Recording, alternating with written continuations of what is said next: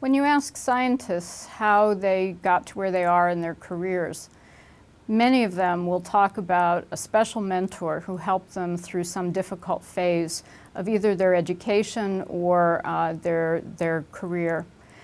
And so mentoring turns out to be one of the most important things that we do as scientists in order to make sure that there's a next generation of scientists. And yet we don't really talk about the nature of mentoring or the practice of mentoring explicitly, especially when we're training new scientists. So when my HHMI program started a few years ago to study education and how we train the next generation, we talked about mentoring because we kept hearing from both senior and junior colleagues that the mentoring that either they received or were giving was a very important part of their relationships with other scientists. And so we began to think about ways that we could help mentoring be better, because many of the graduate students we talked to complained about their mentoring, and they felt that their mentors could be more effective. And so we thought, well, maybe there's a way to train mentors so that they would be more effective. We thought about mentoring in a very general way as the process of using one's experience and the opportunities that have been offered to us to help someone else move along the pathway of a scientific career. And so it doesn't have very much more specificity than that, but just the process of helping, guiding, advising, encouraging, all of those are aspects of good mentoring. So we began to talk to what we thought were great mentors, professors who had a reputation for being terrific mentors. Their students and their colleagues would rave about the mentoring they did. And we interviewed them about how they learned to mentor. And just about every single one of them said the same thing, that they learned to mentor by making mistakes, and making more mistakes, and making even more mistakes. And most of them said, even after 20 or 30 or 40 years of mentoring, they felt they were still making mistakes because every situation in mentoring was somewhat new.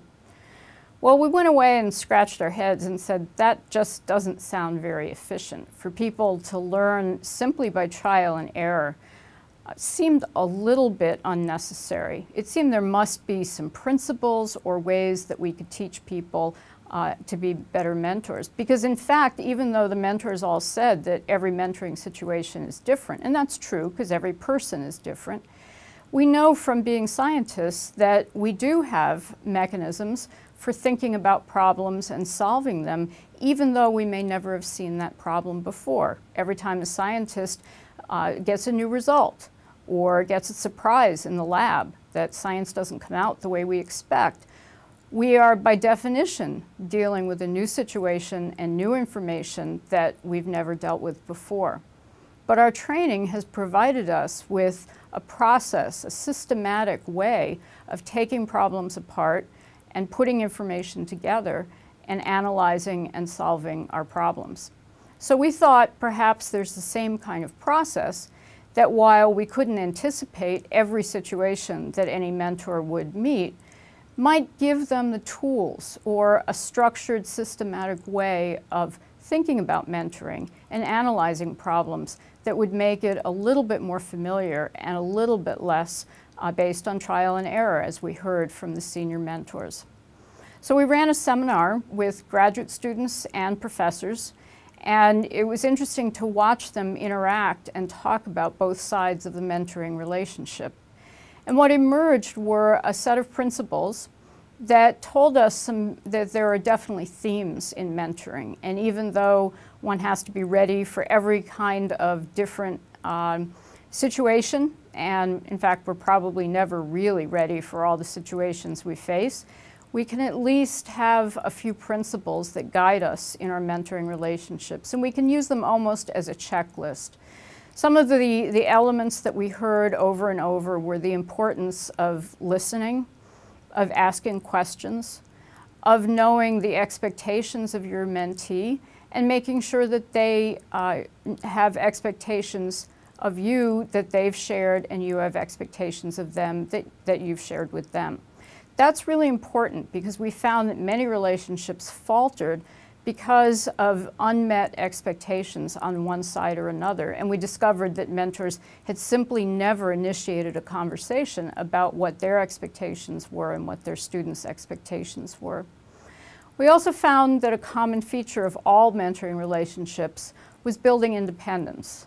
And that seemed to make a lot of sense, but most mentors said that they thought it was important but had no idea how they accomplished it. So we developed a set of principles, and as we were developing them, we realized that one theme that ran through all of what we were doing was the reminder that our mentees are not us, that mentors need to remember that they are not the reference point in the mentoring relationship.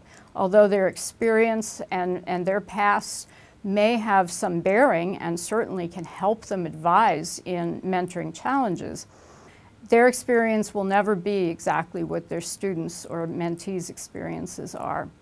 And so it's really important for every mentor to remember that we have to think from our mentees' standpoint, think about their life goals, their values, their experiences, what makes them tick as a person, and how we can help them achieve their goals, their dreams in science, not ours. I think that becomes even more important today as we see science diversifying. The people in science have much more different backgrounds and experiences than scientists of a generation ago who were much more uniform. And as the older generation is mentoring a new generation of people who have quite different backgrounds and experiences, it will be even more important for them to mentor by thinking about the person they're mentoring and not just about their own experience.